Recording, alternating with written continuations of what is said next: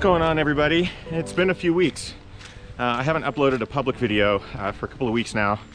It's just not really felt appropriate on the channel, and we've been doing Ginger Runner Lives, having some great discussions with really important voices.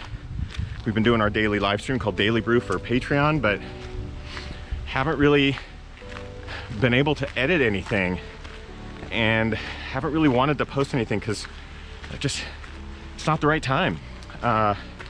Since the murder of George Floyd, it's been really important to listen and to try to take in as much of what's happening and what's happened for so long and to learn from it. So I'm back out here on the trails where we filmed the last video, which was about 3 weeks ago, because this has kind of been where Kim and I have been coming to have our conversations. We are trying our best to watch, read, listen, have conversations and learn, and then we come out here on our runs and try to have the discussions that are really difficult to have.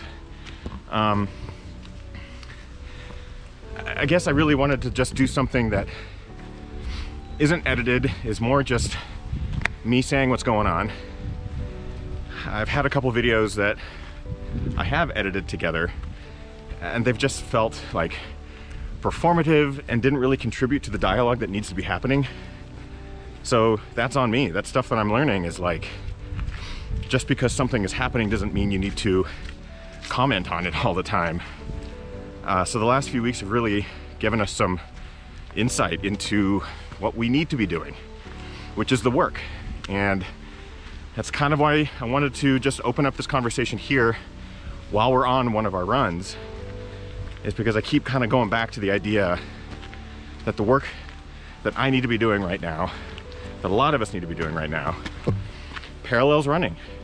It's a day after day practice, building and learning from your experiences, and that's pretty much the message I wanted to talk about today.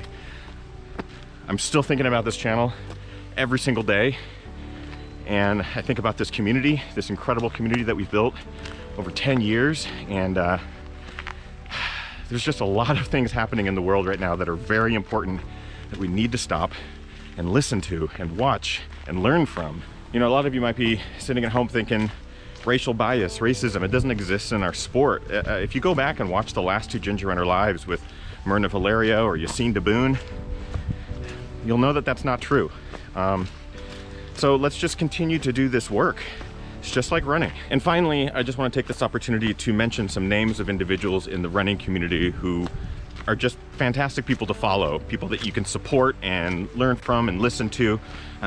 Myrna Valeria, who just had on Ginger Runner Live, Latoya Shantae Snell, Knox Robinson, Yassine Daboon, Joe Gray, one of the best trail runners in the world, Jameson Michael, fellow YouTuber, shoe reviewer, super funny, wonderful guy, Instagram accounts like Outdoor Afro, Black Girls Run. I'll be putting links in the description to all of those accounts, in addition to links to charities that you can donate to if you want to take action right now. Continue reading, continue watching, continue listening.